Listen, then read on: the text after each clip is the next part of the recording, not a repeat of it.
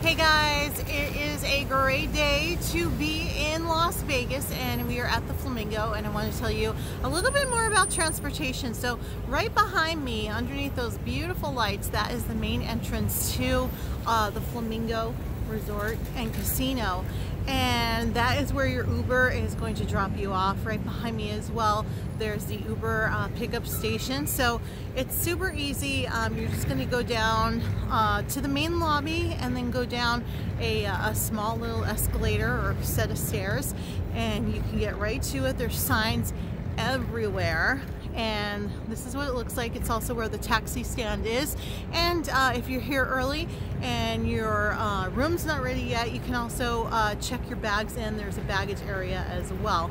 So this is the back side of the Flamingo.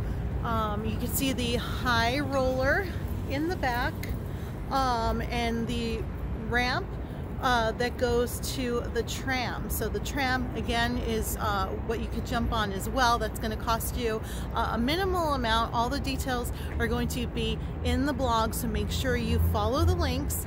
And remember, the tram is going to take you all the way to MGM Grand and all the way to the convention center. If you have any questions, let me know, but it is a great day to be in Las Vegas.